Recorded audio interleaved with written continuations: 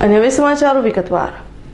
વરાછા ખાતે શ્રી મારુતિ સેવા welfare trust દ્વારા સંચાલિત શ્રી મારુતિ ધૂન મંડળ દ્વારા બહેનોને પરિવાર ચલાવવા મદદરૂપ થવા ભાગવત મોક્ષ ગાથાનું આયોજન કરાયું હતું। શ્રી મારુતિ સેવા વેલફેર ટ્રસ્ટ દ્વારા સંચાલિત શ્રી મારુતિ ધૂન મંડળ દ્વારા શ્રીમદ ભાગવત મોક્ષ ગાથાનું 16મી મે થી 20 મે દરમિયાન આયોજન કરાયું હતું। નિરાધાર ગંગા સ્વરૂપ બહેનોના પતિઓના મોક્ષાર્થે અને નિરાધાર ગંગા સ્વરૂપ બહેનોના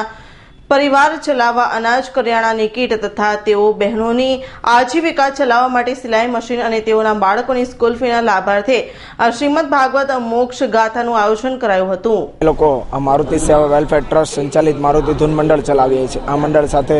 100 થી 20 થી વધારે યુવાનો જોડાયેલા છે અને બધા યંગસ્ટરો છે જે 20 થી લઈને 35 વર્ષની એજ ધરાવે છે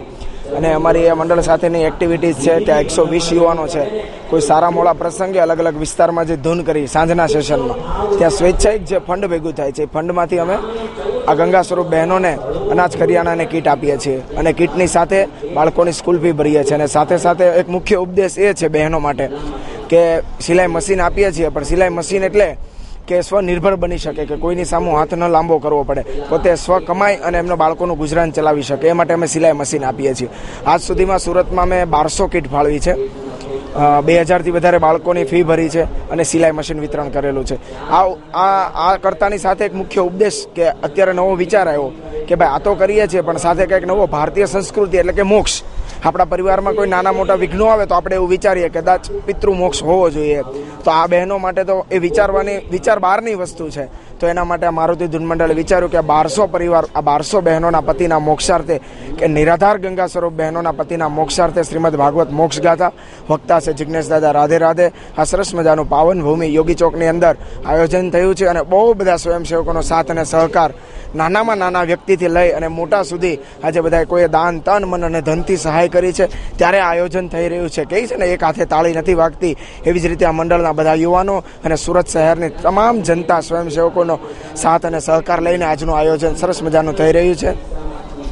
ત્યારે બીજી વાત કરું કે આ આયોજનના અંદર ચાલુ કથાની માધ્યમમાં રોજે 40-45 બહેનોને કીટ અર્પણ કરવાનો કાર્યક્રમ છે, બાળકોની સ્કૂલ ફી ભરાશ અને સિલાઈ મશીન વિતરણ કાર્યક્રમ રાખ્યો છે, એટલે ટોટલ 250થી વધારે કીટ આપી છે। એક કીટની કિંમત છે 11,000 રૂપિયા, જેથી કરી 11,000 રૂપિયામાં 6 મહિનાનું કરિયાણું, કે કરિયાણું એટલે કે ઘઉં ચોખા બાજરો તેલ નહીં, કે 6 મહિના એટલે કે નાનામાં નાની માચીસ અને કરિયાણાની દુકાને ન લેવા જવી પડે એટલી વસ્તુ આ મારુતિ ધૂન મંડળના પરિવાર સભ્યો અર્પણ કરે છે।